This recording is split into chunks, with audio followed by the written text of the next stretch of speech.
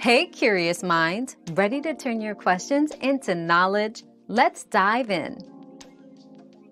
If you're unable to add people to HomeKit, it's often due to several common issues. Make sure everyone has iCloud and Keychain enabled on their devices. Verify that you're all on the latest version of iOS, as outdated software can cause compatibility problems. Also, check your network settings.